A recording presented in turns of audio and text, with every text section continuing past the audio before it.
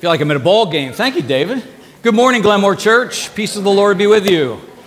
Good morning. Good morning. Welcome to this wonderful Sunday in Advent. We're here together. It's warm. We'll close the door in a few minutes, but we have stragglers here. If you're visiting here, I welcome you in the name of Jesus Christ. I'm Dan Hepner. I'm the pastor here.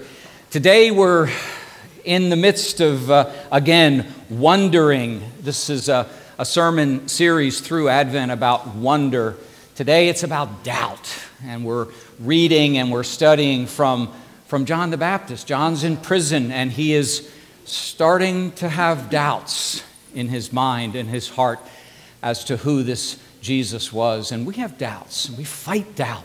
We fight doubt every day. So from this lesson, from the power of Matthew's gospel, we're going to hear about John's doubt and about the resolution to that doubt. So in the meantime, we can sing and we can praise God and we can praise Him for this Advent season and this Christmastide season. So why don't you sing along with us here? Welcome to worship. Thank you for coming.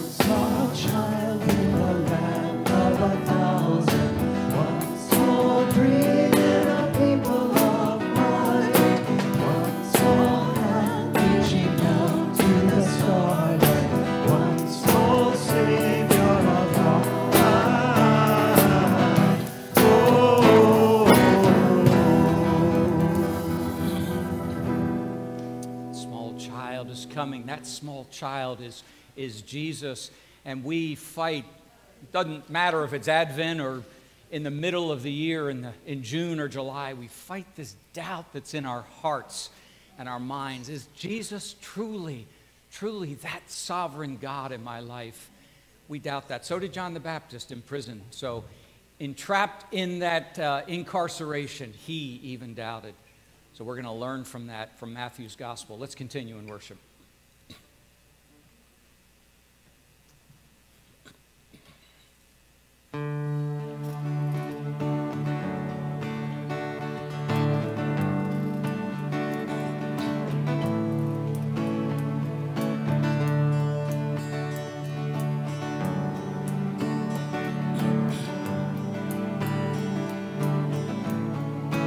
No reputation, no stately bearing.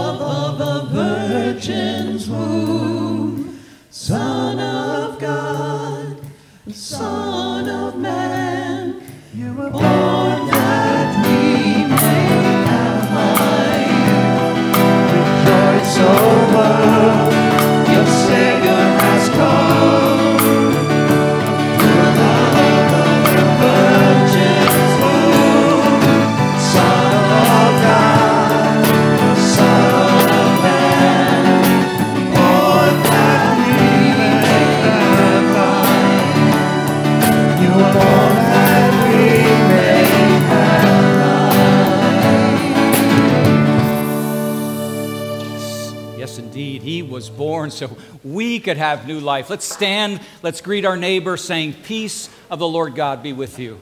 Welcome to worship.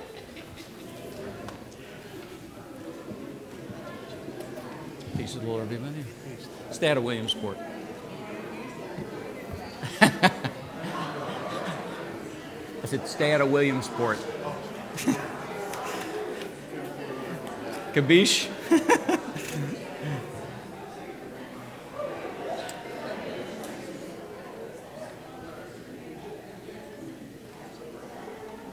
Very nice, ladies. Very nice. I'm sorry I didn't fill as much as I could. I have so much on my mind right now. It's ridiculous. Welcome, welcome, friends. Welcome to this hour of worship, this third Sunday in Advent with this powerful message from the Gospel according to Matthew on doubt. But before we do that, let's talk about some things that are going on in the life of this church. I wanted to jump down to a great success yesterday with our cookie walk. I don't know what we reaped in terms of roof funding, but there was a lot of money in that little cash register yesterday. So thank you for coming. It really didn't last all that long. We had lines out the door here, and it was wonderful. I mean, it extended through probably the 1 o'clock hour, but man, those cookies were flying out of here. Last night we had a beautiful Pennsylvania Flute Choir Christmas concert, 11 flutes, 11-piece flautists that were just absolutely magnificent. We had 66 people here, and we collected probably over $400. So that also will go to our roof funding project. So we praise God. We praise God for that. Remember, Wreaths Across America is next Saturday at noon. We'll have worship here, then we'll go outside and we'll lay the wreaths on these wonderful gravesides and these saints who have fought for us and battled for our freedoms. Again, if you're visiting today, I welcome you in the name of Jesus. You know about our midweek Bible studies. Mike's on Wednesday evenings and Donna and Deb's on Tuesday afternoon at 1 o'clock. The flowers on the altar today are in memory of loved ones given by Linda and Chuck. They will be lighting the Advent candles here in a moment. And let me read something that I wrote and I had forgotten, but I wanted to kind of reprise this. It's in your bulletin. It's about year-end giving. John Wesley, who's the founder of Methodism, wrote this. He said, "When the possessor of heaven and earth brought you into being and placed you in this world, he placed you here not as an owner, but as a steward." And I wanted to remind you guys, at least in print, that we're approaching the end of our calendar year and our fiscal year at Glenmore. We have had a busy and exceptionally rich year and are truly blessed by God. You've shown your love for our Lord Jesus once again, friends, with your faithful giving and support of this church. First and foremost, our roof funding project continues in 23. We've collected almost $56,000 towards repaying our roof debt. That was collected 55 through November, but I think we're just south of 56 now. We had some wonderful gifts here during the week in that little church, and just amazing. So thank you from the bottom of my heart for that. And as we do, we remember that our stewardship, by the way, our church budget and our giving has been faithful, and it has been steady as well. So I'm just so grateful. I won't read the rest of this, but we have these God-given goals that we set. Let's end our year, this year end. You know, we give year end giving to finish our year. Let's finish strong and confident, friends, in our future. Confident always in our future. So with that being said, let me invite Chuck and Linda up. I'm going to light these first two. I guess I'll light everything while I'm at it. So just bear with me a second. We'll just do that. The light is in the room. The light of the world is here. And I will light two. And you'll light the third. I'll give that to you for your trust. And let's join Chuck and Linda in this liturgy. Today is the third Sunday of the Advent season.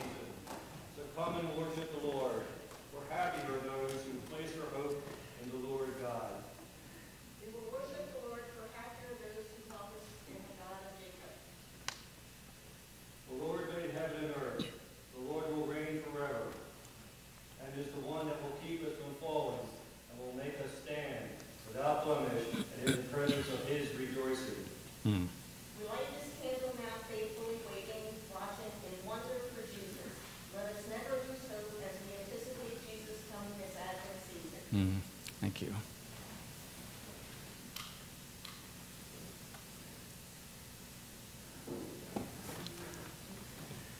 Yeah, it's tricky. I'll do it. Okay. We shall light it together. Can I say amen? Amen. Let's rise for the call to worship found in your bulletin, friends.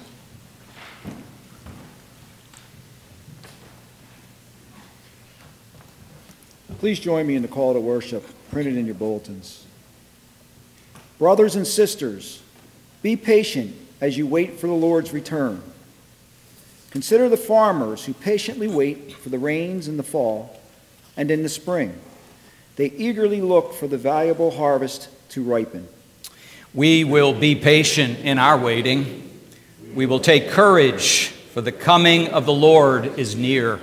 We give great honor to those who endure under suffering. Like Job, a man of great endurance, you can see how the Lord was kind to him at the end. The Lord is full of tenderness and mercy. We will be patient in our waiting. We will take courage, for the coming of the Lord is near. Let's remain standing. Let's sing our first hymn, beautiful hymn, All Earth is Waiting, number 210. Actually, we've made it 454. 454. I know we made a change. Yes, we made a change. Turn to 454. It's even a more beautiful hymn than 210. 454.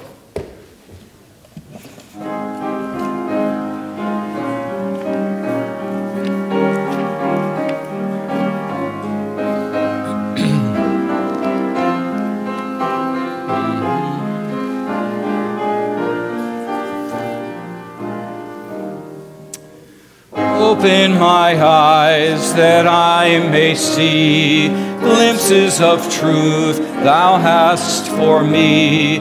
Place in my hands the wonderful key that shall unclasp and set me free. Silently now I wait for thee, ready, my God, thy will to see.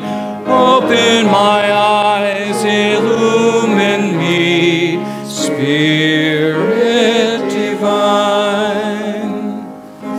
Open my ears that I may hear voices of truth that sendeth clear And while the wave notes fall on my ear, everything false will disappear. Silently now I wait for thee, ready, my God, thy will to see. Open my ears, illumine me, Spirit divine. Open my mouth and let me bear gladly the warm truth everywhere. Open my heart and let me prepare love with thy children thus to share. Silently now I wait for thee, ready, my God, thy will to see. Open my heart, illumine me, Spirit divine. Beautifully sung. You may be seated.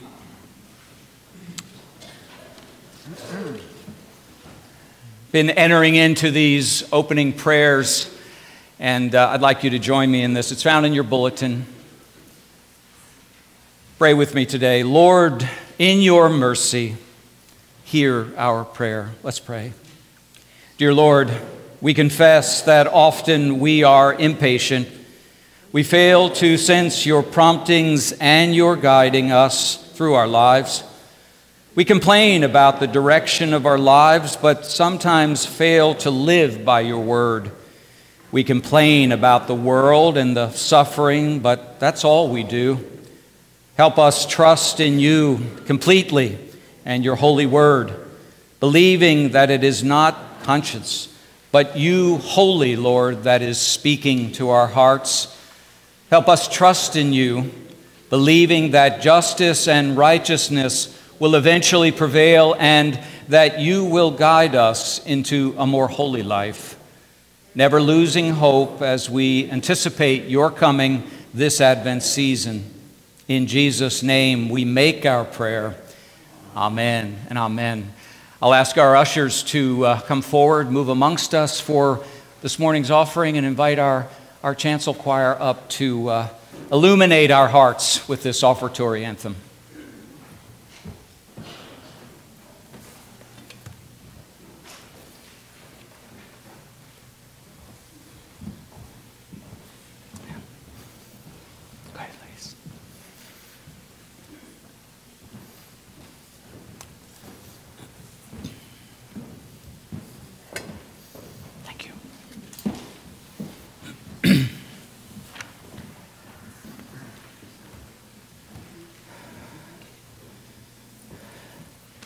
Beep, beep.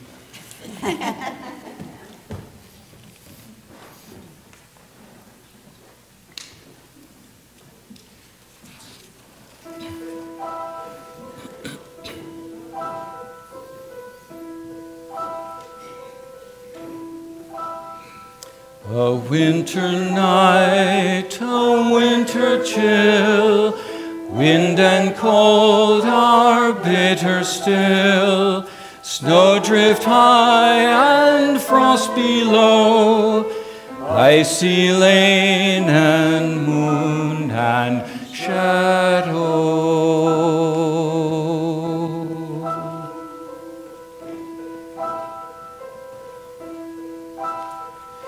December night, December chill, wind and cold are bitter still. Child is born, the angels call, peace, goodwill to all.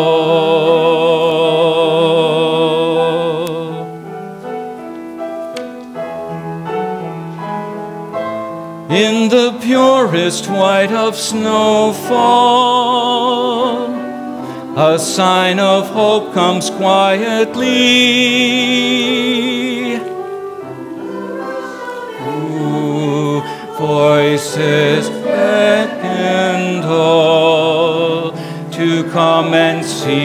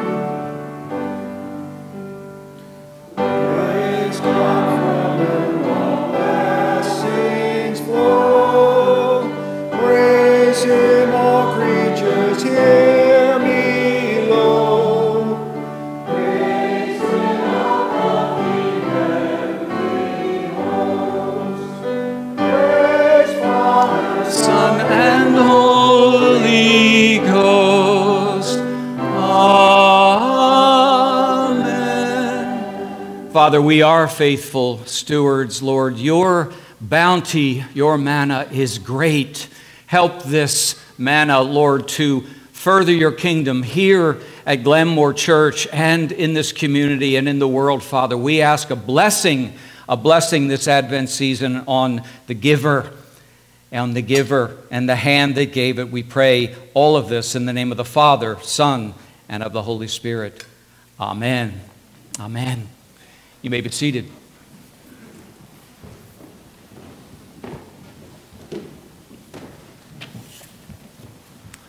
Thank you, choir.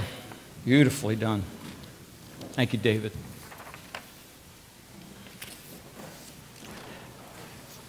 Today's scripture reading is Matthew 11, 2 through 11, and can be found on page 844 of your pew Bible. Please follow along. Now when John heard in a prison about the deeds of the Christ, he sent word by his disciples and said to him, "Are you he who is to come, or shall we look for another?" And Jesus answered them, "Go and tell John what you hear and see. The blind receive their sight, and the lame walk. Lepers are cleansed, and the deaf hear, and the dead are raised up, and the poor have good news preached to them. And blessed is he who takes no offense at me." As they went away, Jesus began to speak to the crowds concerning John. "What did you go out into the wilderness to behold? A reed shaken by the wind? Why then did you go out? To see a man clothed in soft raiment? Behold, those who wear soft raiment are in kings' houses. Why then did you go out? To see a prophet? Yes, I tell you, and more than a prophet. This is he of whom it is written, 'Behold, I send my messenger before thy face, who shall prepare thy way before thee.' Truly I say to you, among those born of women, there has risen no one greater than John the Baptist. Yet he who is least in the kingdom of heaven is greater than he." This is the word of the Lord. And thanks be to God. Thank you, Mike.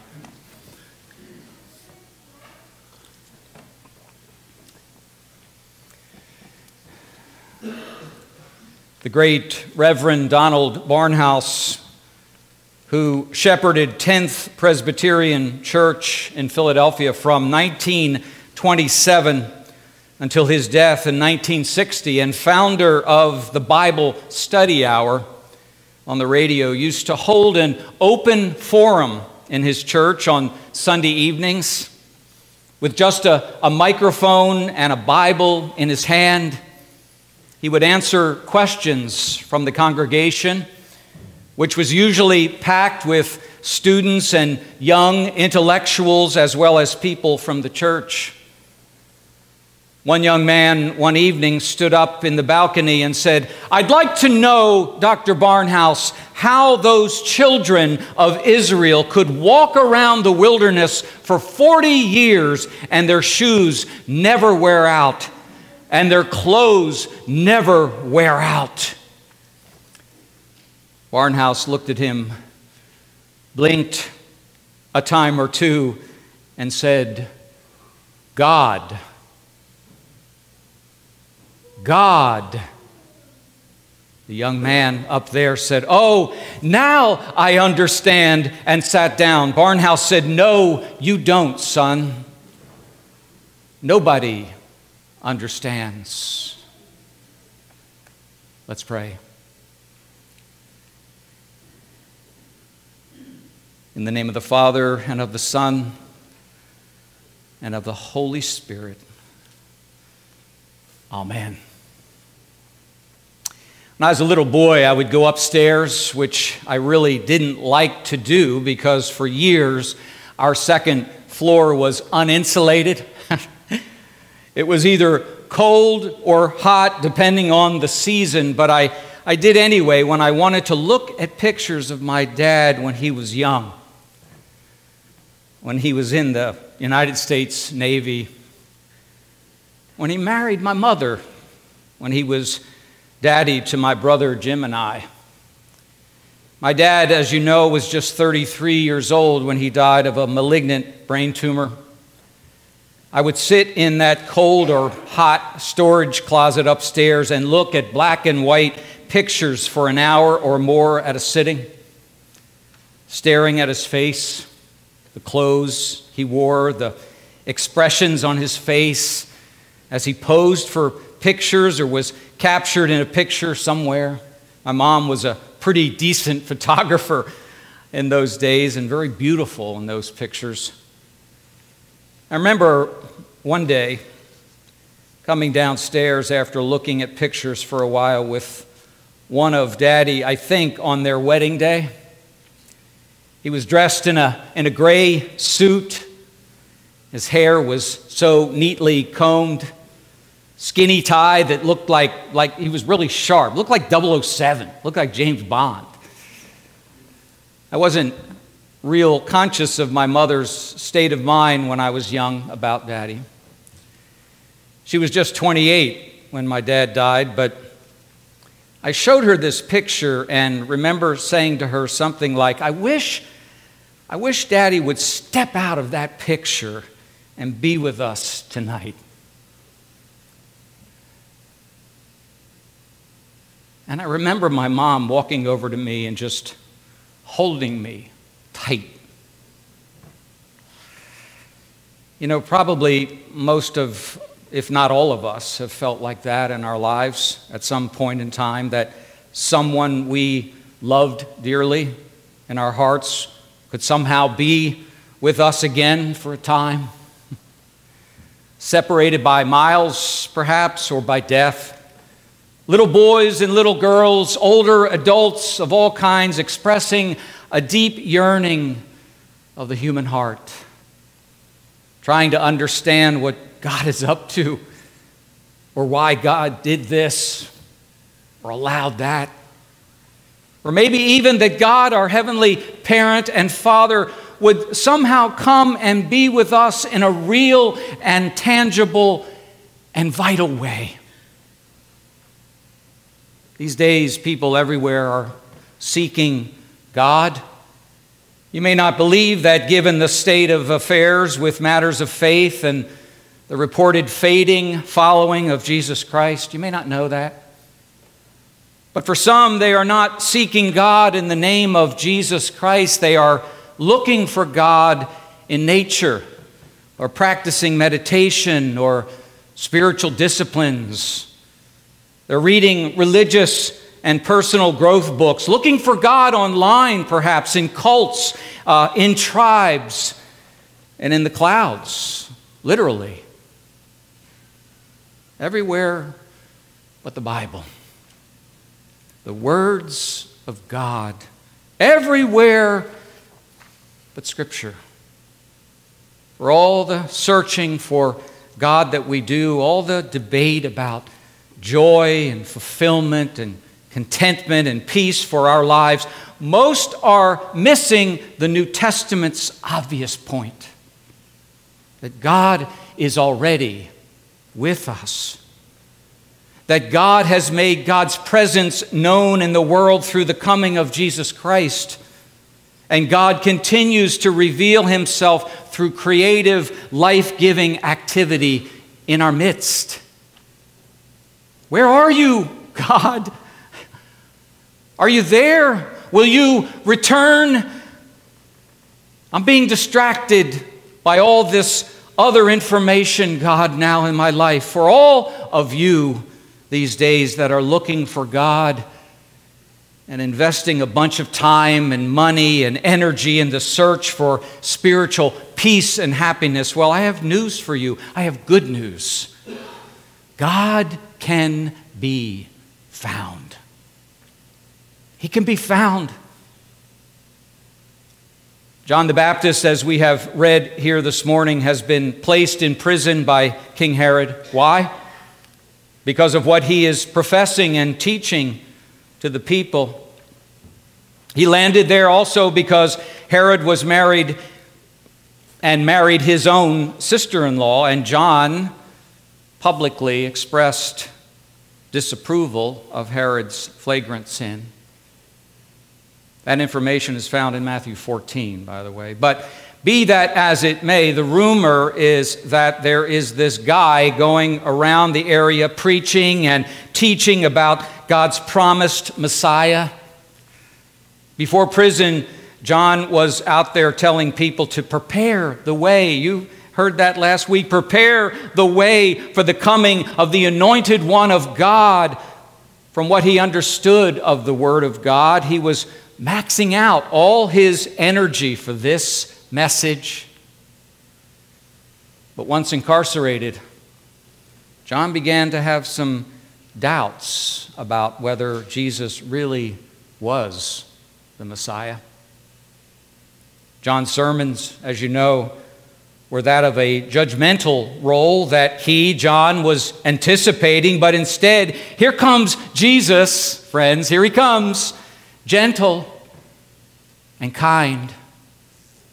A man who spends much more time eating with tax collectors and sinners than condemning them. This is a man who does not mind being with criminals, not scolding them, being with children, old people, the powerless, as well as the influential, the power brokers, and the rich and affluent. No problem with any of these people. John, sitting in the can now, sends word to Jesus asking, "Are you really the one who is to come, or should we be looking for someone else?" If Jesus was one of those controlling type personalities and commanded our complete attention, a guy who always put people in their place and stuck it to folks, there would have been no need for the Baptist question. Had Jesus kind of deputized, perhaps, John the Baptist, gave him a uniform and a badge or a title like assistant to the Messiah, John would probably not have had a second thought about whether he was the one. Think of this, though. Think of this. John sees Jesus taking a soft line on sin and wicked people, fraudulent politicians and pundits, all at the same time. He, John, sits in the county jail for what? For offensive preaching and espousing some prophecy, and his open criticism of everything and almost everybody. He is, no doubt, confused. Confused. He expected Jesus to just walk into his wake and pick up where he left off. Hey man, John remarks, Jesus is not fulfilling my expectations. I can hear him saying that. Is he really the Messiah? John thinks to himself, have I put my hope in the wrong person? Is the person I look at really the Messiah? Is he God? You may have heard this story before.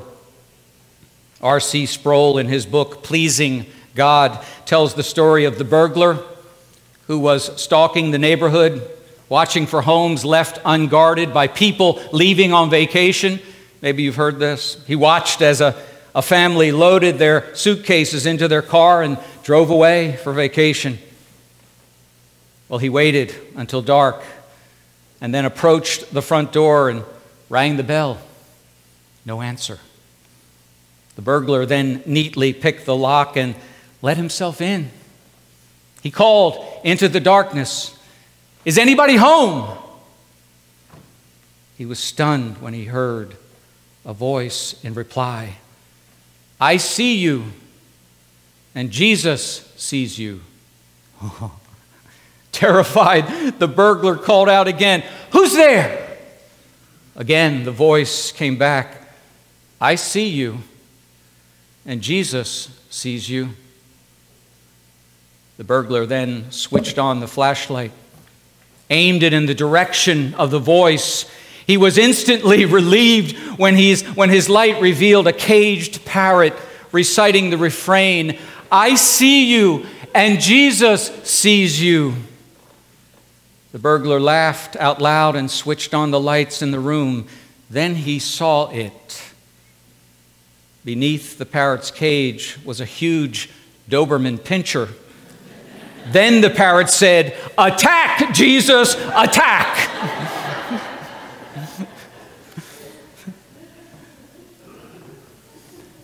If we can be honest with ourselves for a minute here, we've all thought the same things at times and admit that there have been points and times in our lives we have questioned our religious convictions. It's really true. Are we foolish to believe in God? Like the man who went up to clean his chimney, slipped and started to slide down the roof only to grab onto a little metal rain gutter that went around the eaves of the house. He held on and screamed, "Isn't there anybody up there who can help me?" And a voice from heaven came, "I can help you." "Well, what shall I do?" the man cried out. "Let go, and I'll catch you," the voice replied. The man then said, "Is there anybody else up there who can help me?" At Advent, we hear about the coming of Jesus, the angel's message of peace on earth, yet we are probably no closer to world peace now than we ever have been. We read, Jesus restored sight to the blind, made the lame man walk, healed the sick, allowed the deaf to hear, yet disease still runs rampant in our world. Jesus preached the good news to the poor and the hungry. Yet everywhere we look, we see hungry people, needy, desperate people, lonely, disposed. We see the sunshine every day on some, but there is a cloud over on so much of our day and our world, we say. Worries, cares, problems weigh us down. We try to believe and we try to stay faithful, but it gets heavy sometimes, doesn't it? Sometimes the discouragement gets such that we wonder if there really is purpose to our struggles, or are we just kidding ourselves? Like John, not sure Jesus is the one. Tolstoy's story of Martin the cobbler, the old man who is promised a visit by Christ himself, yet encounters only ordinary people with common, ordinary problems from morning until night. That is our story, isn't it? Tolstoy. Our time is spent looking for the big splash, the spectacular, overwhelming evidence of the presence of Almighty God, only to discover in retrospect that God appears, friends, in the quiet. God appears in the ordinary, even the obscure places of our lives when we least expect Him. God comes, as Martin the cobbler learned, through the kind word.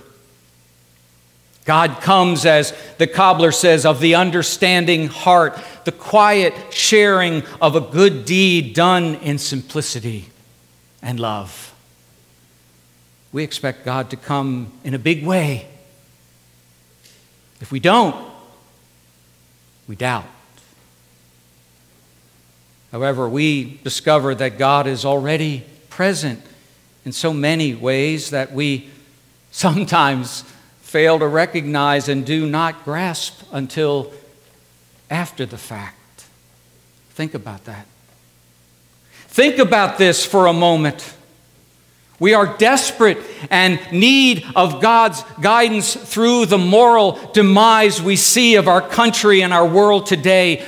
But the evangelical response to most of this has been, well, we see divorce, So we preach against divorce, or we see alcoholism and rampant drug use, so we preach against excessive alcohol use and rail against drug abuse. That's what we preach.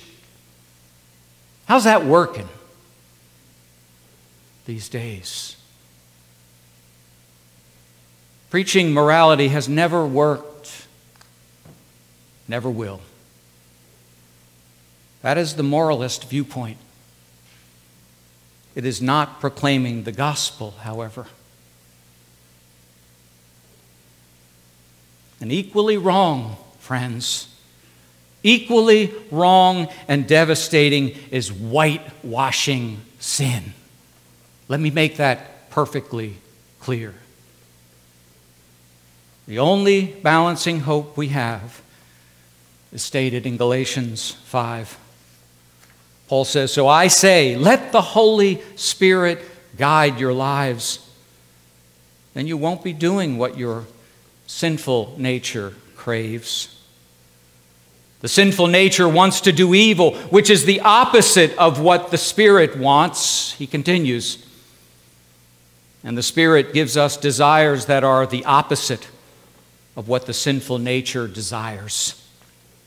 These two forces are constantly fighting each other, so you are not free to carry out your good intentions. But when you are directed by the Holy Spirit, Paul says, you are not under obligation to their law of Moses. End quote. Where can I find God, Father, Son, and Holy Spirit? If I'm looking through my doubt, only I will wonder forever. If I'm looking for a big lightning bolt or heaven opening up, I might go on my whole life without finding Jesus. But if I look in the common, ordinary places, an old, dusty closet, at old, dusty black and white pictures, I will see the Lord God at work almost every time I take the time to look.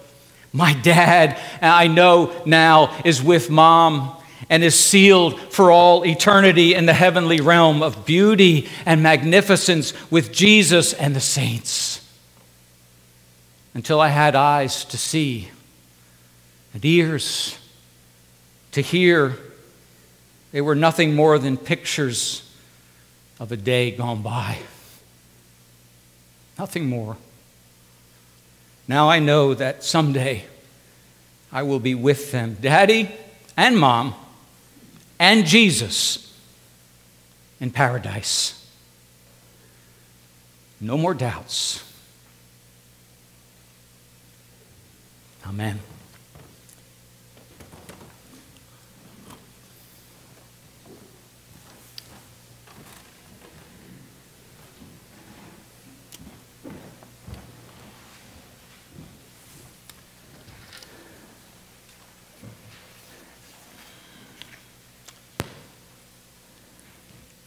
So we come to a time of prayer, and this is really my most favorite time, where we ask God, we petition God in a corporate way, in a profound way, in an individual way.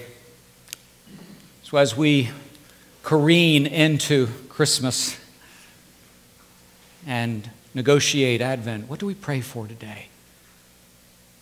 What are the needs that are on our hearts? Who do we pray for? What's worthy of prayer? Everything's worthy of prayer, but what do you want to pray for today? God is good. He is here. Jesus said, when 2 and 3 are gathered, I'm in your midst. We got to get America to buy that. We got to buy that.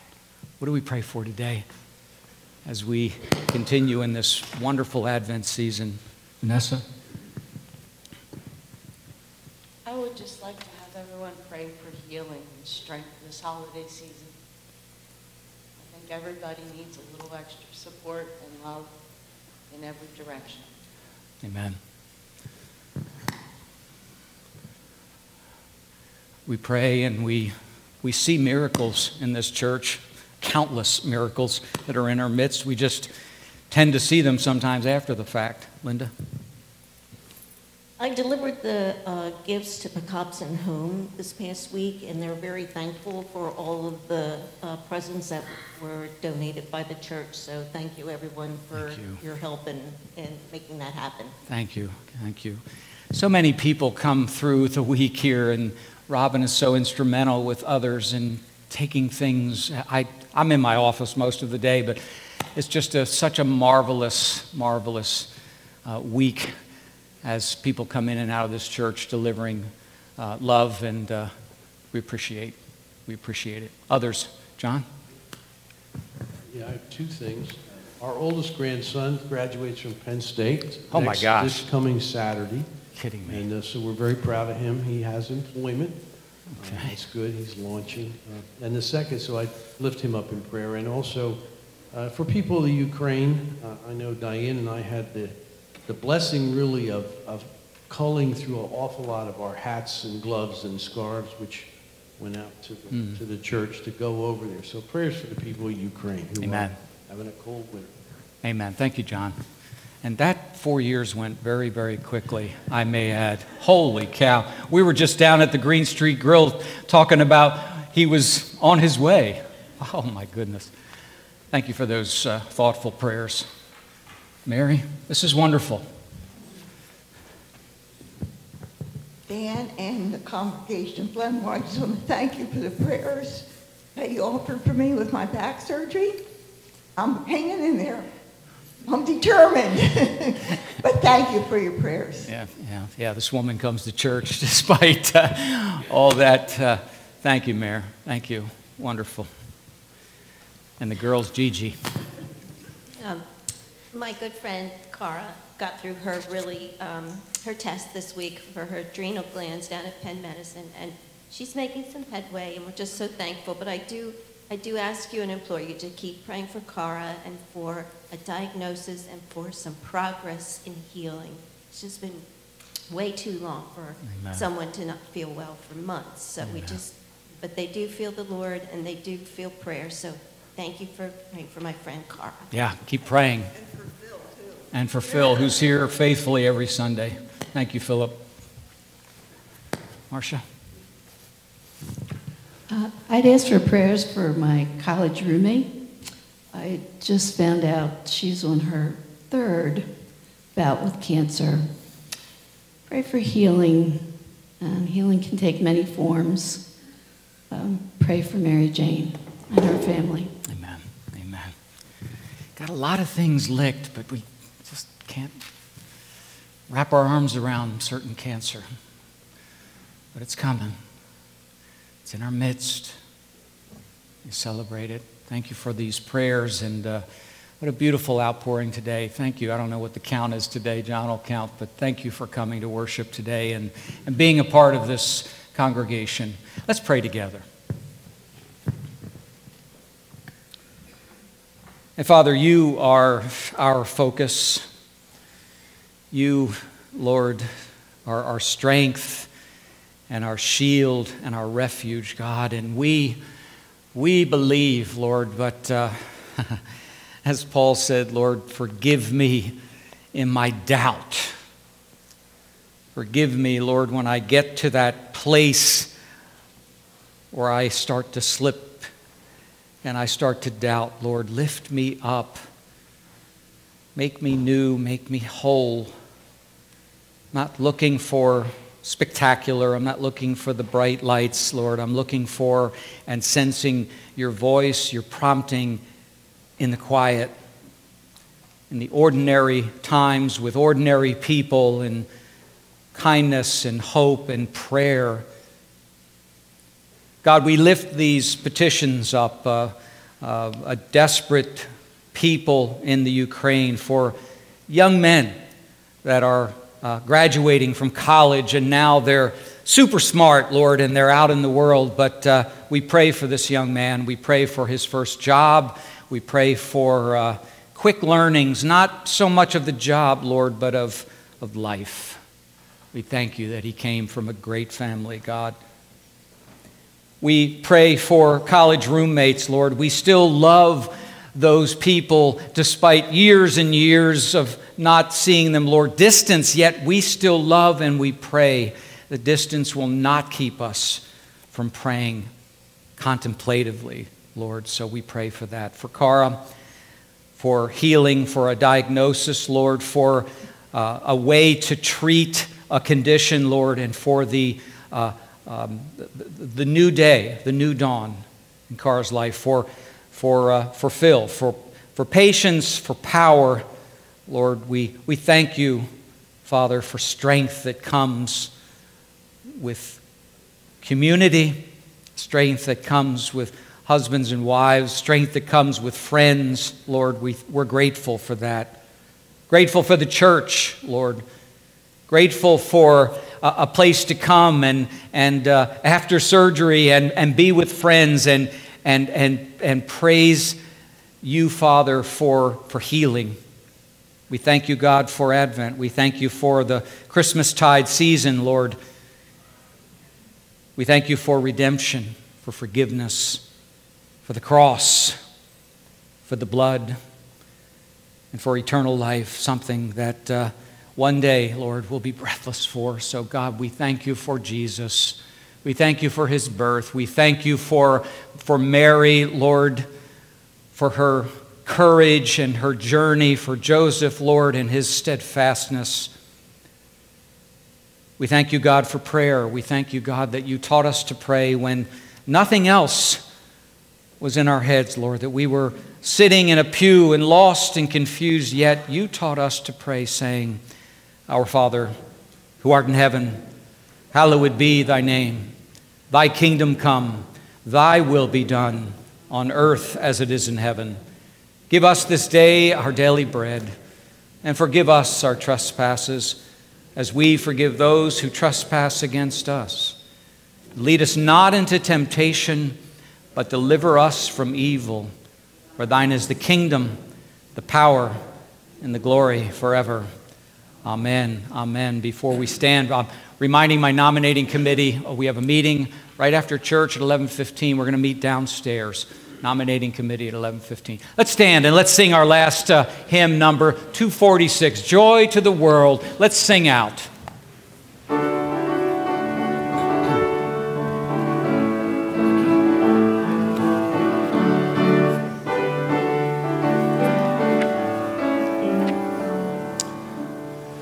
Joy to the world, the Lord is come. Let earth receive her King. Let every heart prepare him room. And heaven and nature sing. And heaven and nature sing. And nature sing. Joy to the world, the Savior reigns. Let all his songs employ, while fields and floods, rocks, hills, and plains Repeat the sounding joy. Repeat the sounding joy. Repeat the sounding joy. No more let sins and sorrows grow, nor thorns infest the ground. He comes to make his blessings flow, far as the curse is found, far as the curse is found, far as the curse is found. One more. He ruled the world in truth and grace, and makes the nations prove the glories of his righteousness and wonders of his love, and wonders of his love.